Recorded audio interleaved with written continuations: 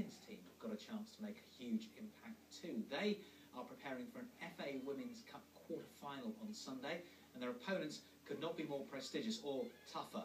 Forest are at home to Arsenal, the undisputed top club of the English game. It would be a huge result for us, and for us it's always been about the processes and making sure that we execute our game plan, and again, if we focus on that for this week, you know, anything can happen. We've got support of the men's side now, so a lot of the men's fans have said they're going to come down, so it's a big stage for us all to prove a point of what we can do in Nottingham for the ladies setup.